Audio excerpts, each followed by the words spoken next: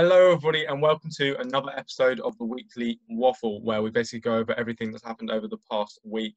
I'm joined by Callum, Ashlee, and Tom. And first up, we are going to go through all of the Premier League results and some of the topics on the way through.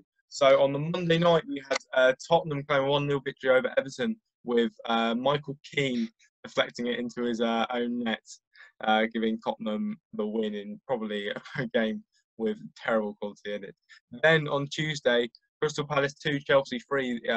Wilfried Zaha with an absolute rocket into the top right-hand corner to give Chelsea, but Chelsea got all 3 points.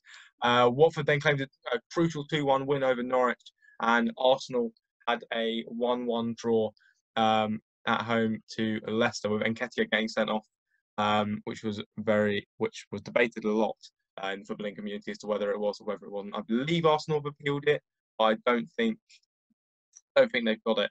And then on the Wednesday, Manchester City run riot again at the Etihad, claiming a 5-0 win over Newcastle United. And there is some news about Manchester City to do with UEFA about coming out tomorrow. Ashlee, can you tell us more about that? Yeah, so the UEFA ban decision is tomorrow at 9:30. Obviously, City over-exaggerated the amount of money they made from sponsors, which then could proceed to them getting banned from the Champions League. This first happened 5 months ago, I believe. This could mean that obviously 5th place get the Champions League due to there has to be 4 English teams in the competition. There's been some news come out that City were not cooperating with the investigation, which obviously makes it harder for them to get the appeal. So I don't know what to think at the moment, but I don't think they're going to get it reversed. Okay, and then the rest of the Wednesday's results were Sheffield United beating Wolves 1-0, West Ham losing at home to Burnley 1-0, and Liverpool claiming a 3-1 win away at Brighton. Then on Thursday, Everton claimed a 1-1 draw at home to Southampton, and then Bournemouth claimed a 0-0 draw at home to Tottenham, in which Jose Mourinho did not end up doing the press conference. Ashlee, can you tell us about that? Yeah, so obviously drawing against Bournemouth when you are supposed to be a top 6 team, it's going to be frustrating. After the game, in a press conference, Mourinho couldn't hear anyone very clearly. He was answering stupid questions. One of the people was like, "Can you hear me?" Mourinho goes, "No," and walks out. So he's obviously getting to his head the whole Tottenham job, and obviously he's getting frustrated with everything. So yeah, I believe there was a bad decision in that game that caused a lot of controversy as well. I think Bournemouth should have scored, or Tottenham? I think Tottenham should have scored, but Well, they should have got a penalty, wasn't it? Because wasn't Bournemouth Tottenham one of the games that they said that they got wrong? Yeah. Yeah, I think so. Yeah. Then the other game on the Thursday was Aston Villa 0, Manchester United 3, and I think we are going to give Ashlee a bit more, another amount of time, 2 weeks in a row, to highlight Mason Greenwood. Mason Greenwood is a beast. It's another 3-0 win for United, which it shows how consistent we are, and he's not changed the lineup in 4 games. But why would you? If you're winning every game by a 3-goal margin, you wouldn't change the lineup.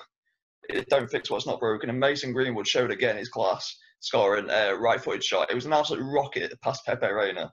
Obviously, Pogba scored in this game as well, which is it's huge for United. Bruno Fernandes should have scored a header. He did get one in this game, but he should have scored a header. Wan-Bissaka should have scored a header, and Martial hit the crossbar. So it could have been 6, but obviously it doesn't go our way sometimes. But we take a 3-0 win. So and now we're pushing Leicester for this 3rd place spot, and Chelsea obviously. So see where it goes from here. Yeah. So there was no game on the Friday. So we move into Saturday, in which 17 goals were scored in the 5 games. And early kickoffs, we had Watford claiming a 2-1 win at home to Newcastle through 2 Troy Deeney penalties, and Norwich have been condemned to the Championship. They are relegated, first team relegated. They have been poor all season, losing 4-0 at home to West Ham United. And someone scored 4 goals. Actually, can you tell us who that is and how good they were? Mikel Antonio was an absolute beast in this game. He was not taking any prisoners. I'm not calling him Antonio like Harvey would want me to. Yeah, Mikel Antonio was a different animal in this game. Would not. He didn't take a shot which wasn't on target or didn't end up in a goal. I think he's the first player to do it for. I think since 2016, 17. But yeah, he's in. What a game for Antonio, and obviously Norwich. It's unfortunate for them, but they haven't been good enough this season. Obviously, the worst team in the Premier League by far. But yeah, Mikel Antonio deserves all the plaudits for that game. Absolutely amazing. Yep, so Norwich are down. I do believe they will be back up in like a season or two because yo-yoing. Then we go on to Liverpool 1, Burnley 1. Liverpool's winning streak ending and it is only right that we go to the Liverpool fan. Can you tell us about Liverpool Burnley? Yes, so we saw early on in the half Robertson with a beautiful whipped header from quite an acute angle. I have to give him props to that. Not the player you'd expect to score, especially a header, but good goal. But I think the man of the match on the big talking point of the game was Nick Pope. Absolutely world class. Even as a Liverpool fan, I have to say, absolutely world class performance from him. I think obviously he did concede, but he is, I think, joint top clean sheets in the league now for Golden Glove. Obviously, this means that he's got to be in contention for the Euros next season, especially with seeing the poor form of Pickford.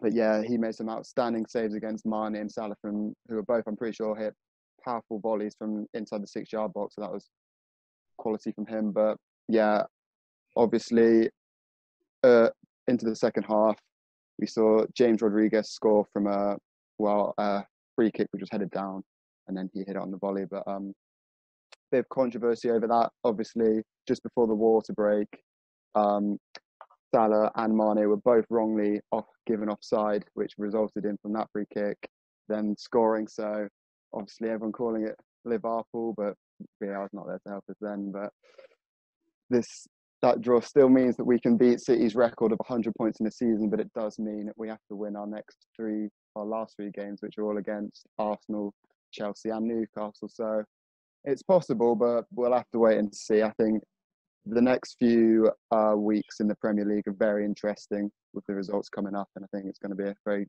entertaining end to the season. Yep, and rounding off Saturday as well, we had Sheffield United claim a 3-0 win at home to Chelsea. David McGoldrick scoring his first 2 goals ever in the Premier League. And then Brighton losing 5-0 at home to Manchester City. Raheem Sterling hat-trick as well. Then we move on to Sunday. First game of the day. Wolverhampton Wanderers 3, Everton 0.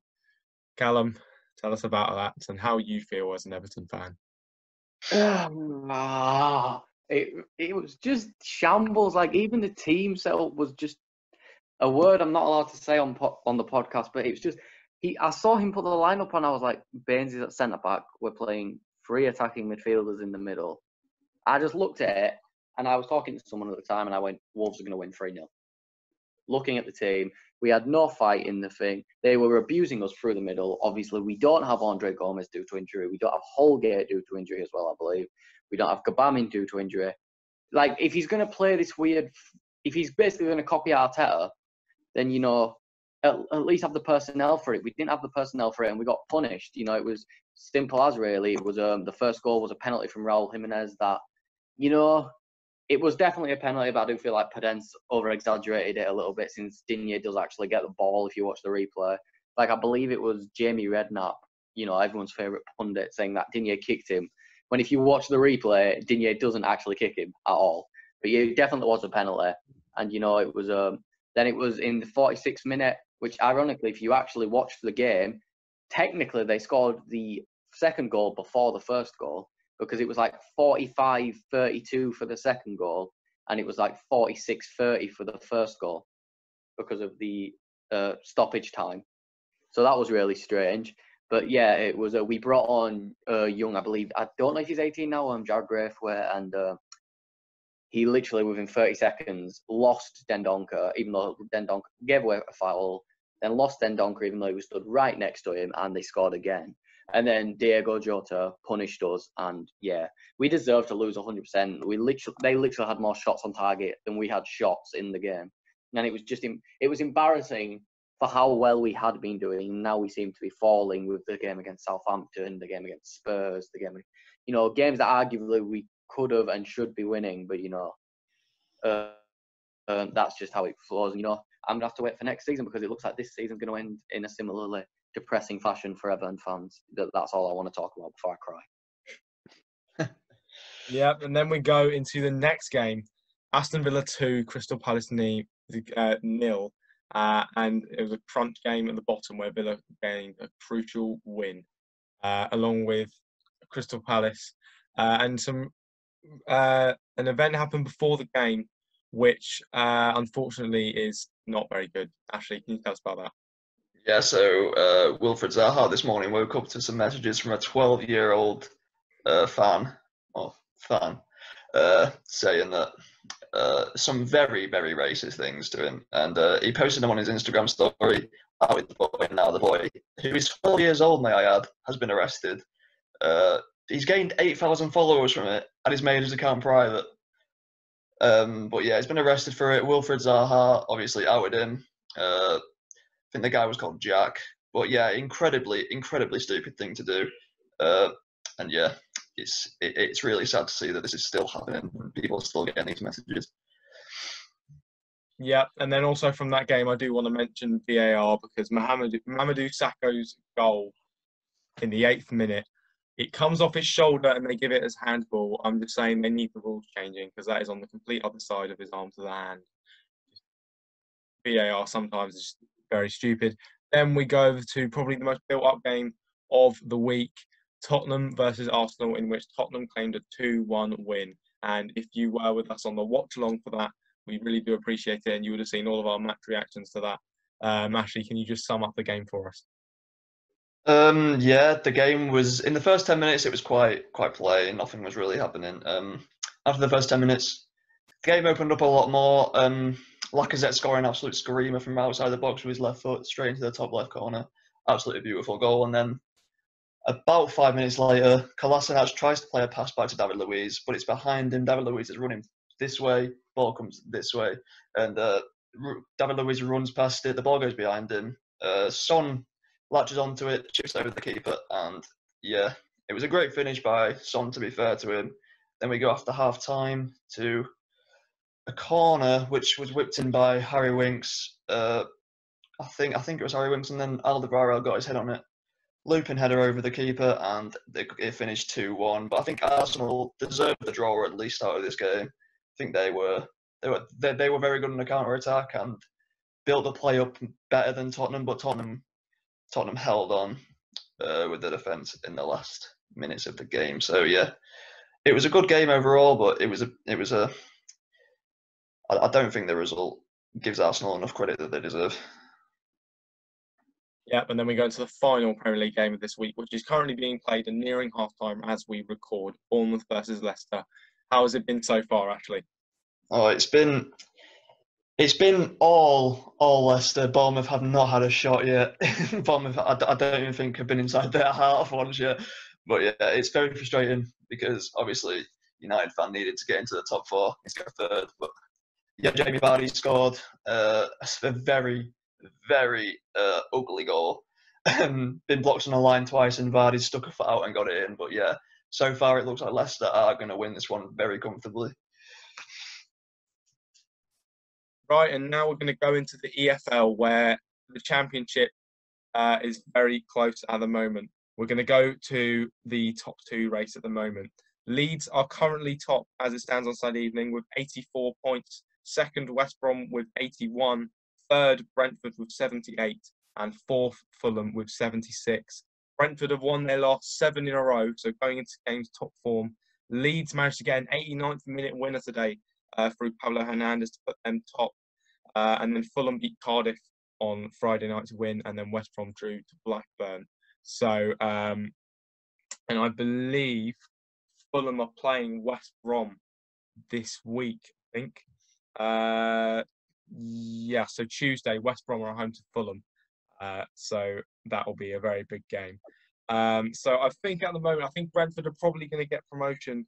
I think it's going to be Leeds and Brentford top 4. I think Leeds have pulled away for that win today, and I think they're just about going to tip it. And then I think Brentford are going to get in there because I don't see West Brom continuing that form. And Fulham, I think, are going to get playoffs. I think they're just a little bit too far behind. Then we get to the playoffs. I think Nottingham Forest are 5th at the moment with 69 points. I think they're firmly there. But we have probably 6th to 12th are in it. We've got 6th of Cardiff with 64, 7th Swansea with 63, 8th Preston with 62, 9th Millwall with 62, 10th Derby with 61, 11th Bristol City with 61, and 12th Blackburn with 60, with 3 games to go. It's going to be meant for the playoff race. I think Cardiff are just about going to pip it, but Cardiff are playing Derby on Tuesday night, so that is also going to be a very, very big game. And then the relegation scrap, if you really think about it, it could probably go towards 14th. Because Reading and QPR are probably safely mid-table, but QPR are 16th. But with Sheffield Wednesday 14th and Wigan 15th, they both have they might both get docked points. Wigan might get docked 12, and Sheffield Wednesday are still waiting for a result from their financial fair play, which means they could also both get dragged in. Barnsley bottom with 43, 23rd Luton with 44, and 22nd Hull with 45, 21st Charlton with 46, 20th and 19th are Huddersfield and Middlesbrough, both with 47, Birmingham and 18th and Stoke 17th, both with 49. And then if Wigan, who are on 54, get deducted 12, they would then go bottom with 42, and the same with Sheffield Wednesday if they get top, they're 43.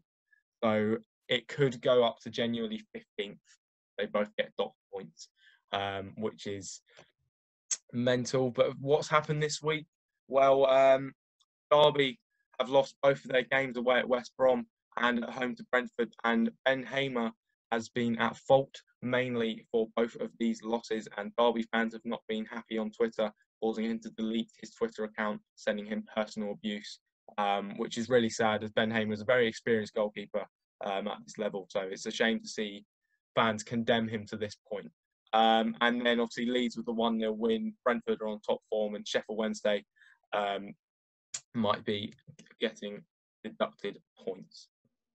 Then on Monday night, we did have the League One playoff semi-final second legs, in which we had Oxford 1-1 draw at home to Portsmouth and Wycombe 2-2 against Fleetwood. Wycombe, because their 4-1 win away at Fleetwood the Thursday before, they have gone to Wembley 6-3 on aggregate, and Oxford beat Portsmouth on penalties, setting up an Oxford United versus Wycombe Wanderers playoff final. And both of them have not been, I believe Wycombe may not have actually ever been in the Championship, and it's been a long time since Oxford last were. So it's nice to see a new team coming up this season. Okay, and now for the last segment, we are going to go into Europe. The other 2 leagues besides the Premier League left to go out of the top 5 leagues is La Liga and Serie A. And we're going to start with Serie A with Callum. Can you tell us more about Serie A? Yes, I can. It's been quite eventful for the teams towards the top. We've seen teams maybe pushing towards the Europa League players, and we've seen a certain team in second place seem to just forget how to win their games. We've got Lazio losing 2-1 to formerly 19th, I don't know if they are still 19th, Lecce. Then we move on. We had a big game with Juventus versus Inter Milan. Juventus going 2-0 up with an absolute screamer from Rabiot and Ronaldo scoring the second. For then Milan to make a glorious comeback. Ibrahimovic getting a penalty. Kessier getting a goal, Javier Leao getting a goal, and Rebic getting a goal. Interestingly, I believe with the Ibrahimovic goal, Ronaldo tried to psych him out. Ibrahimovic scored and then proceeded to start laughing at Ronaldo when he scored, which is quite ironic towards the future. Napoli were able to get a 2-1 win over Genoa. We saw Fiorentina draw 1-1 with Cagliari. Atalanta picks up another win with Javier Toloi and Muriel picking up goals in a 2-0 win over Sampdoria. Sassuolo beat Bologna 2-1. Torino picked up a 3-1 win over Brescia. Roma absolutely dominated Parma with a 2-1 win, with Mkhitaryan and Veretout getting 2 goals and Parma getting the 1. Roma having 25 shots in that entire game. Udinese picked up a 3-0 win over Spal. Hellas Verona and Inter Milan drew 2-2, with Inter Milan dropping more points, getting them even closer to being caught up to by Atalanta. Lazio then proceeded to lose again, losing 2-1 again to Sassuolo, which has basically ended their title hopes, it looks like. Roma battered Brescia 3-0 with Fazio, Kalinic and Zaniolo getting the goals. And then we move to Genoa 2 and Spal 0. And then we have some games going on currently. Bologna are leading 2-0 against Parma. Verona are leading 1-0 against Fiorentina. Cagliari and Lecce is 0-0, and Udinese and Sampdoria is 1-1. Then we move into the last game that I'm going to cover for you in Serie A. It's Juventus-Atalanta. Atalanta seem to be the better side, and I believe they went up to lead 2-0 against Juventus before some poor defensive mistakes led to 2 Ronaldo penalties for Juventus, which was able to help Juventus squeeze a draw, which, shows how good Atalanta are, that they were punishing Juventus and looked like they were going to beat them for the second time this season. But speaking about Ronaldo, let's move on to his former club, Real Madrid, and Tom with the La Liga fixtures. Yes, so as you mentioned, Real Madrid, they are running away with it a little bit, but we also have teams at the bottom who are potentially getting lost behind as the other teams run away. So let's start off on Tuesday evening, where we see Valencia beat Real Valladolid 2-1. We then see Atletico Madrid draw to Celta Vigo 1-1. This almost definitely sees them out of the race for the title now. I think that was probably already confirmed anyway, but if it wasn't, it is now.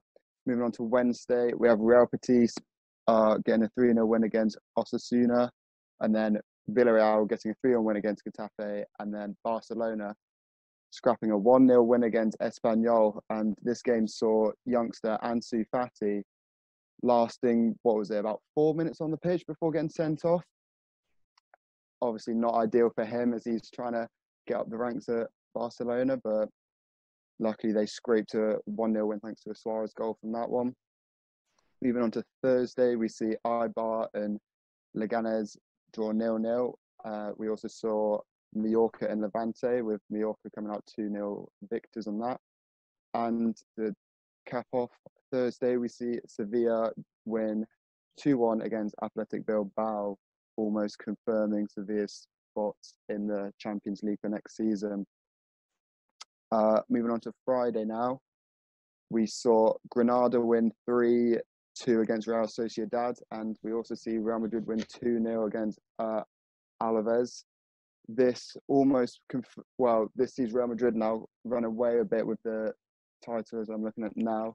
Barcelona with 36 games played are on 79 points, whilst Real Madrid with a game in hand, I think they play tomorrow, have 80 points. So if they win that, it's not going to be looking good for Barcelona.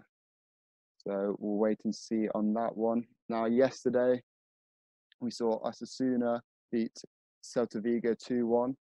Barcelona keeping up with their win streak at the moment, winning 1-0 against Real Valladolid, and Atletico Madrid beating Real Betis 1-0. And today we saw Eibar beat Espanyol 2-0, Athletic Bilbao beat Levante 2-1. Leganés at the moment, I think the game's still going on, they're beating Valencia 1-0, which is very important for them as they are 19th in the relegation zone right now. So a win for them would be huge. And then later on, we have Sevilla versus Mallorca. Looking at the table, Mallorca, Leganés and Espanyol are all in the relegation zone. The only real team that could possibly escape would be Mallorca, who are 3 points off Alaves right now. So it'd be interesting to see out of the 3 teams who's getting relegated there, but it's almost certain that Espanyol and possibly Leganés are getting relegated. But that is all from the Spanish League. And yeah, so that is it for the Weekly Waffle this week. Thank you for watching on YouTube, or if you're listening on Spotify, make sure to follow us on Twitter and Instagram. And yeah, we will be back on Thursday for another video. Thank you for watching and goodbye. That's what.